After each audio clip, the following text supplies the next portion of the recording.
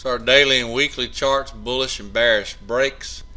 This will be for Monday the 23rd of April. Take a look at the markets here. Last video I did was on Wednesday night at the close of this bar right here, and I mentioned we may go up some more, but I thought we were going back to revisit the 50-day. Well, it happened the next day. We did revisit the 50-day. We closed slightly above it, and we didn't just gap down and then hit it hard and come right off of it. We actually grinded our way into that, tested it for hours in the middle of the day, and then finally did close slightly above it.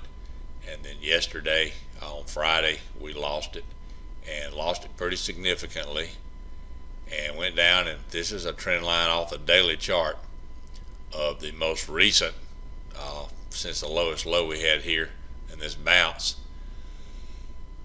And we tested that trend line multiple times on Friday. It did close slightly above it. We need to stay above this trend line. We'll probably end up, maybe we just had all this because it was the Friday jitters. I don't know. Definitely because we lost a 50-day is a big deal.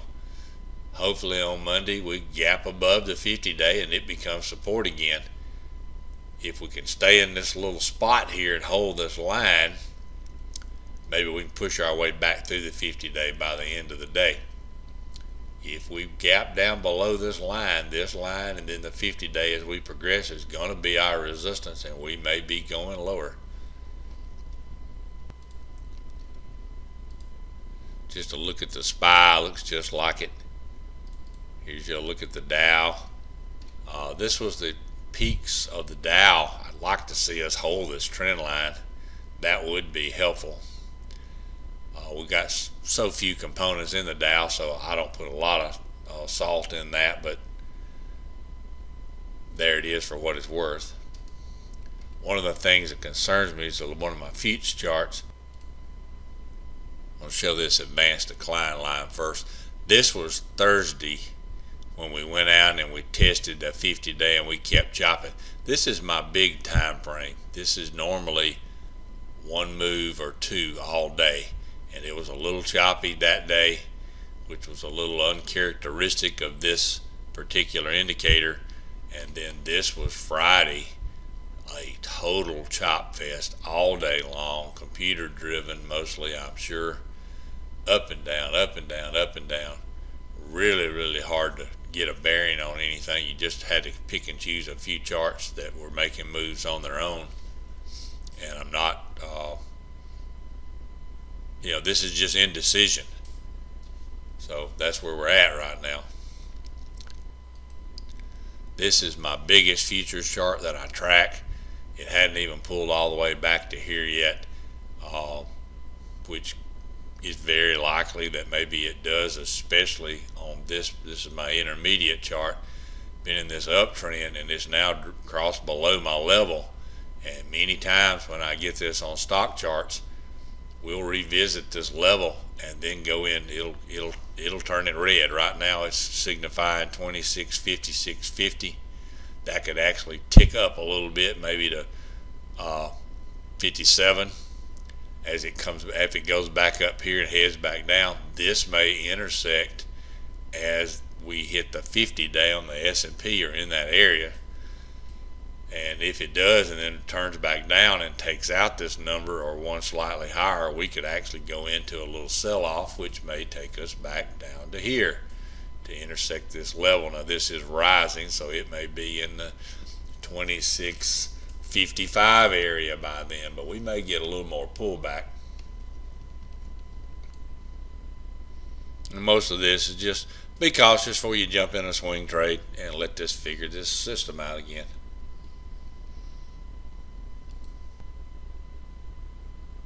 Don't forget to subscribe to our channel while you're here. Follow us on Twitter at Daytrader Setups and on StockTwits as well at Daytrader Setups. And you'll see this red subscribe button 9 minutes from the end of the video. From that point on is a tutorial that explains the recap grids and some about our chart. So when we show a chart, you'll understand what we're talking about. Other than that, if you understand it all, you don't need to watch the last 9 minutes.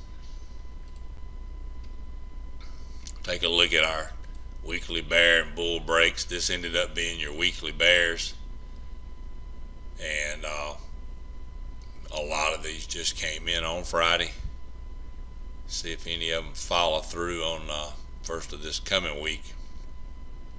Pretty big list. A lot of them actually, like SWK, that was off in earnings.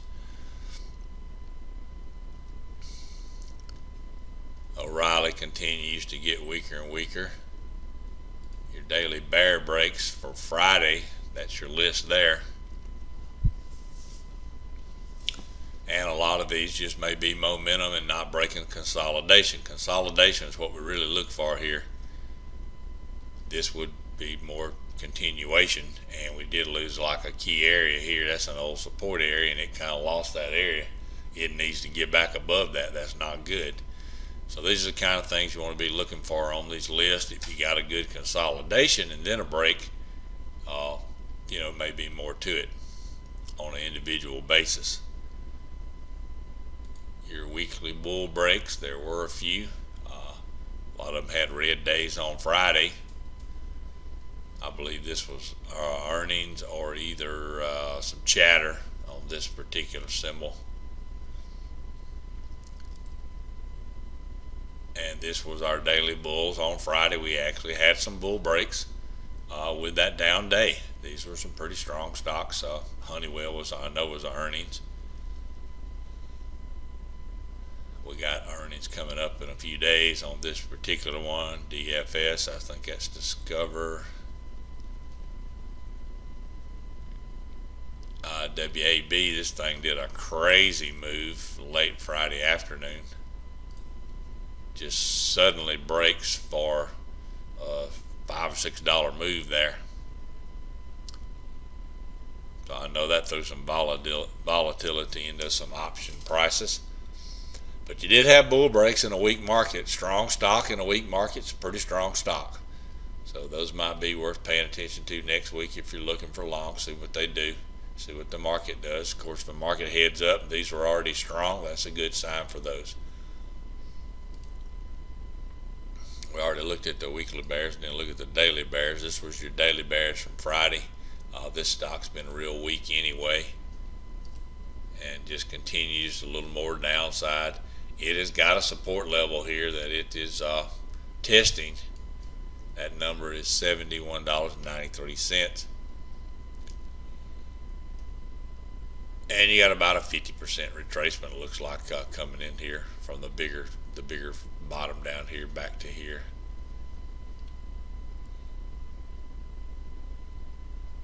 IBM continued down. Some energy stocks started to pull back. A lot of retail weakness the last couple of days. And then a lot of them just driven with what's going on in the market. URI did have earnings a few days ago and sold off. I thought they had pretty good earnings. But it just goes to show you it really doesn't matter sometimes on the earnings. Trade the chart. And we'll look at those recaps. This video is being brought to you by STS Pivot System Charting Package for day traders, swing traders, and option traders. Easy to follow charts and scanners, trigger prices right on the charts, on the setups. We teach 2 trades long and 2 trades short. That's all. It's that simple.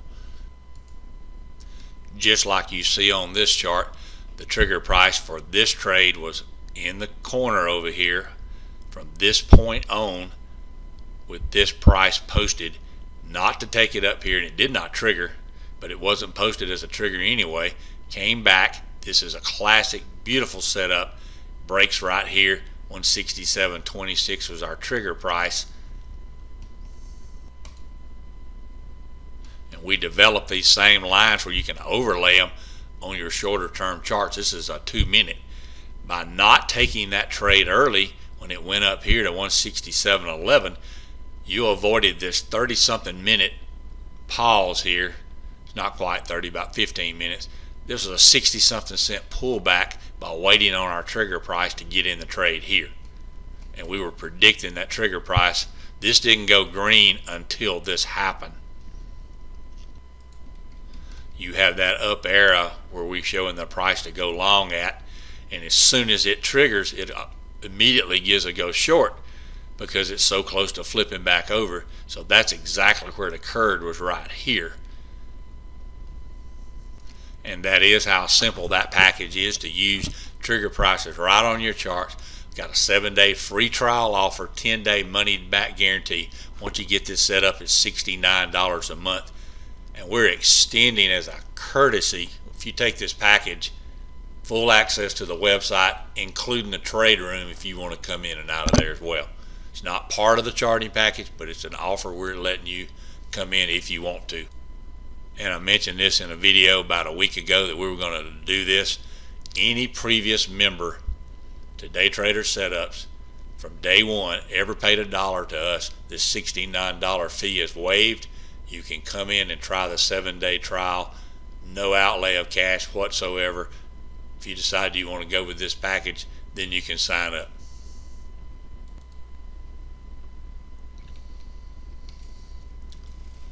These were what we just looked at over in the left-hand column. This was Friday's bears. This was the prior day bears. And most of those continued down. We had Clorox the day before, down $4.28. $1.65, $1.08, $1.93, $3. These were stocks that showed up the day before in the bear list and continued down on Friday. The day before that we didn't really have a one, and it's holding its own. The day before that we had only one, and it actually had a green day. And 5 days ago we had these three stocks, and ACIA is actually kind of, I know it's got a lot of issues, but it's kind of looking not too bad on the daily right here. I don't think it goes very far, but if it gets a little move here, it could be a $3 to $4 move. Maybe not in one day, and then it probably heads back down again. It'll probably retest these lows again, I would think. There's your bears, and we'll look at the bulls. We've got a lot bigger list on the bulls now. They didn't do too hot the last 2 days, obviously, but the ones that did are obviously pretty strong. This was our bull breaks from Thursday, even when we were testing the 50-day there. Some of these continued up on Friday.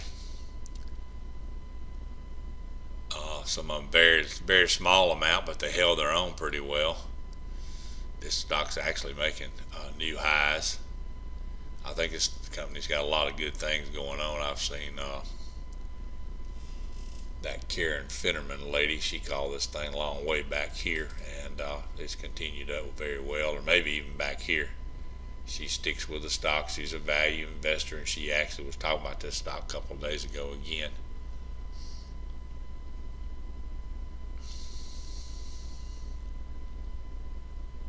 Cruise line, I think that's Norwegian.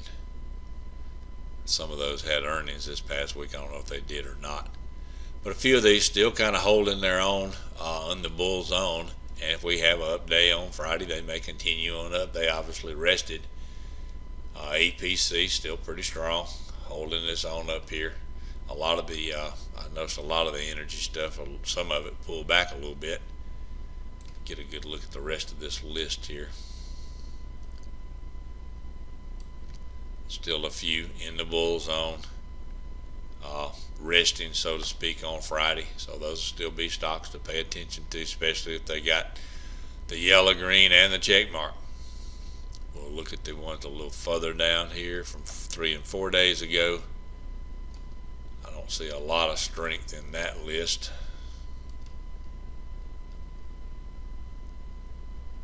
That don't mean they don't come back up if the market starts to come back up. Apple, brutal, all the way down, tested the 200-day on Friday, and did close slightly above it, if I'm not mistaken. This is very old. Little note I had on some things I was testing, actually. right on the 200 day. 165.52, low a day was 43, and it did hold it.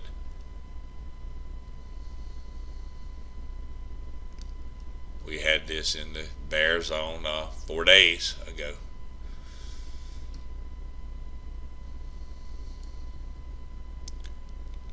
Of course, anybody could see that. Nothing special about figuring that one out.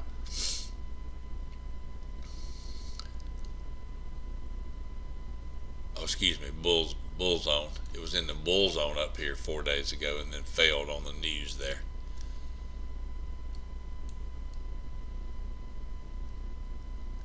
Give you a good look at this entire list here if we can. Few still holding up strong. VMware still grinding along up here, holding its own.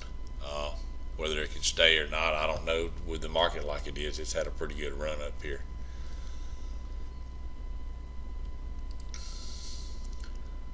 Wind's holding up pretty well up there. Get you a look at the rest of this list in this column.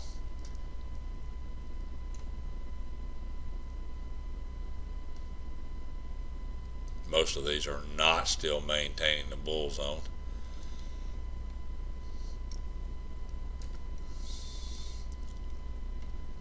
This stock's still holding up pretty well right here, but much more of this, though, it's going to try to do a little pullback, it looks like.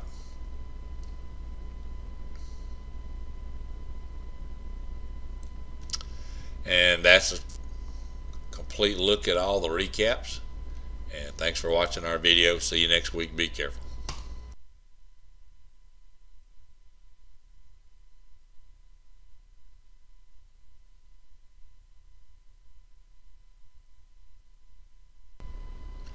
Be sure to subscribe to our channel while you're here, and follow us on Twitter, and follow us on StockTwitch, and go over to daytradersetups.com, click on Ninja 8 charting, and you can learn more about our STS pivot system charting package.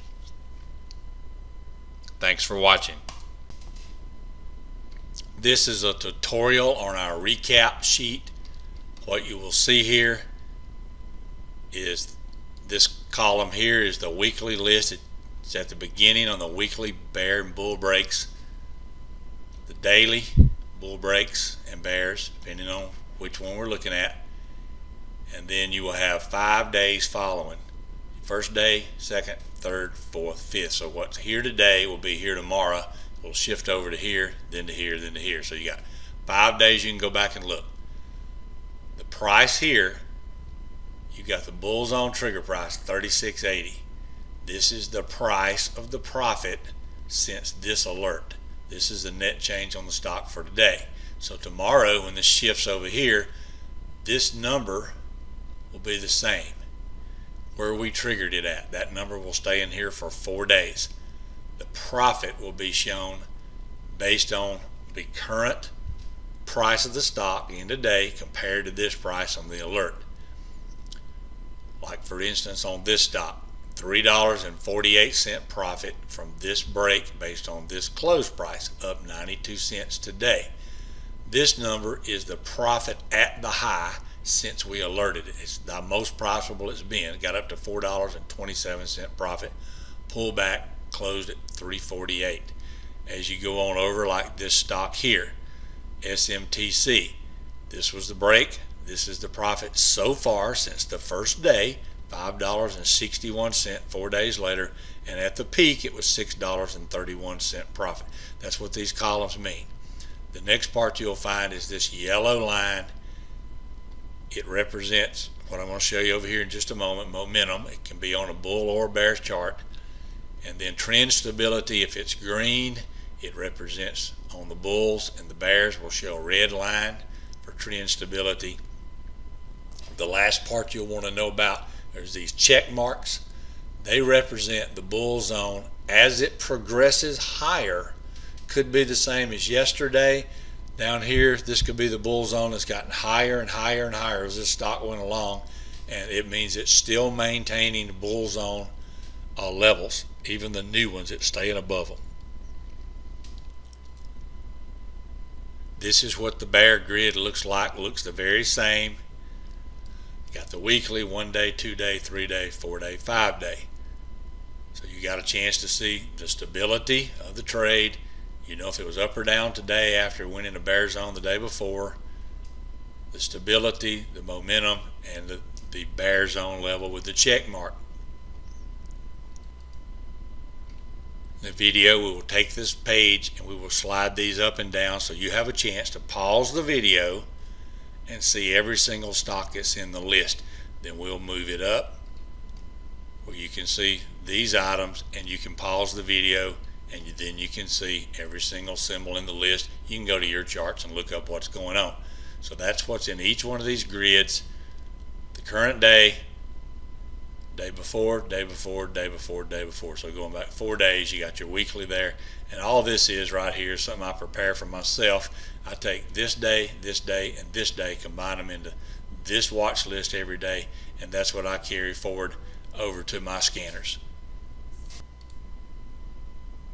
And just a quick part about what we mean by these levels changing. This is the bull zone level that the check mark represents, the stock staying above. But the bull zone level when this stock broke out was way down here. This was the first breakout, and then as it recalculated our bull zone, that's what the green check mark means, is it's maintaining momentum. The yellow line represents this line that is our minimum momentum indicator used on down or up trades, and then our bull zone levels where it first broke out. And that's all these mean. Trend stability, this is the line we use here, and we come in and we call it trend stability, and that's what this represents here. This line is solid green rather than dotted.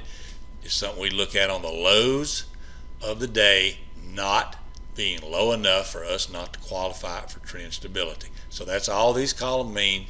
So you'll be able to refer to the strength of the stock that is maintaining high enough lows to stay trend stable, what the profit is if you're staying above the bull zone. That's how you'll use this, and that's your tutorial on the grids. This is a mini tutorial on what the lines mean on my charts if you're a first-time viewer or been a while since you viewed. We're scanning on weekly and daily charts for my condition. When this green line is up, it's my bull zone, and when the red line is up, it's my bear zone. You need to be aware of support and resistance lines and what charts do at levels, and that's what these levels are for. Just quickly as I can do this, and we're going to put a video on YouTube getting more from your swing trading charts that'll be more detailed and look at more stocks, how they react to these lines. But the gist of what you see here is this is what I'm scanning for, and as you can see here, this showed up in the bear zone. It did go down for a few days, but these green lines are support, and that's why it fought for a few days, tried to bounce back up, headed back down again, came right back into the bull zone, bear zone, excuse me, and continued on down. Now the lines, here's what they represent. A green line is a place that a stock went up to and rejected. So as this green line redrew itself every time we made highs right here, and then it stayed across here for reference points, continues the same line here for reference points. Resistance, when you get above it, becomes support. This green line was drawn way back in the history, and when this stock broke above this resistance level, when it came back down, it held it, it held it, it held it, it tested it and held it again and again. That was support. That's why I want you to be aware of what these lines mean, and you'll see them on my charts.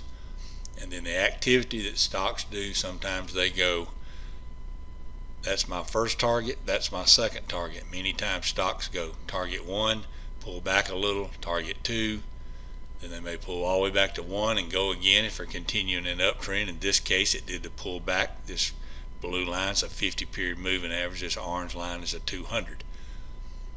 So that's what I want you to be aware of as well. And then I have a pivot system that consists of this blue line at the top, yellow line at the bottom, and my target 1 and target 2. You'll see this particular day this stock gapped down, huge gap down, open way down here. The low on this stock was 169.68. I'm getting that right out of this box over here. And the value of that yellow line was 169.67. Within 1 cent, it held that line and bounced that day for a huge bounce. It's not a support level, but it's where I look for stocks to try to hold. It's where I look if I'm short, say from here, this is where I'm looking to get out. I'm looking to move 2 levels, target 1, target 2, going up, target 1, target 2. The pink lines all represent places the stock has gone down to and bounced. This pink line is referencing this last pivot low. So as you're selling down into it, it may bounce again. If you get below it, then it becomes resistance. And that's all these lines mean. I just want you to know what they mean going forward. Thanks for watching the video. Let's get started.